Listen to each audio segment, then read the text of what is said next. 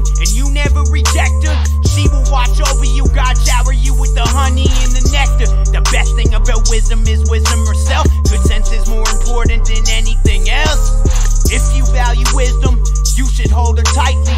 Surely great honors will be yours. Don't follow the example of the cruel and evil people. Instead get down on your knees and pray for them at the steeple. Don't follow the evil ways of these people. The lifestyle of the wicked is like total darkness. They never know what makes them stumble. You must remain the good person and please remain humble. Knowing these teachings will mean true life and good health for you. Jesus Christ has left the Holy Spirit to come fight for you. Never tell the lies and never be deceitful in what you ought to say. Remember to keep the enemy at bay. Keep looking straight ahead without turning aside. I ask that you set your pride aside. Each day, know where you are headed and where you remain on solid ground. Always forgiving, stomach the bad emotions, put them down. Don't make a mistake by turning to the right or the left. Instead, choose to live life instead of basking in the death.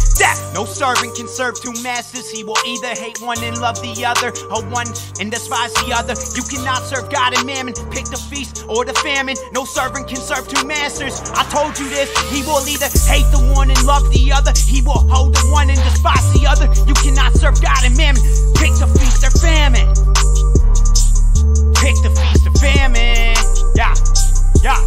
Hey, the words of an immoral woman may be sweet as honey and smooth as olive oil, but all that you really get from being with her is poison, pain, and turmoil. If you follow her, she will lead you down to the world of the dead. I encourage you to act accordingly and think with the proper head.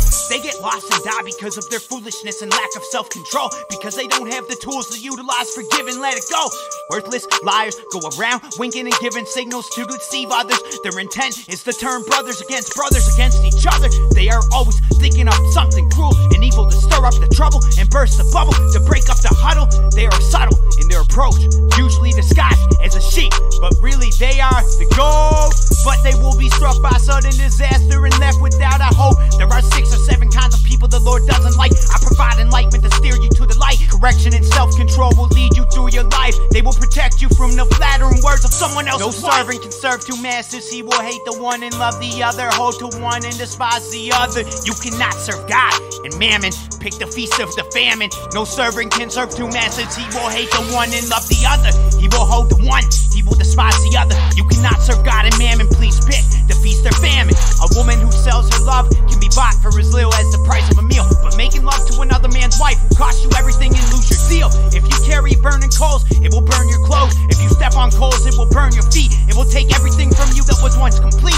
If you go to bed with another man's wife, you pay the price. We don't put up with the thieves, not even the ones who steal for something to drink and eat. Let God be your greatest treasure. Let Jesus Christ be your greatest measure. Keep them at your fingertips and write them on your mind. Don't lose sight of what's important and get left behind. Choose wisdom and let common sense be one of your closest friends. Possess knowledge and sound judgment there. If you respect the Lord, you grow to hate the evil, pride, and conceit. You will have a heart with a pure heartbeat. In one accord, follow the Lord. If you respect the Lord, you will hate evil, pride, and conceit. Deceitful lies and evil eyes. Don't compromise your character. If you need to cut the ties, then cut them ties. Please cut them ties. Hey.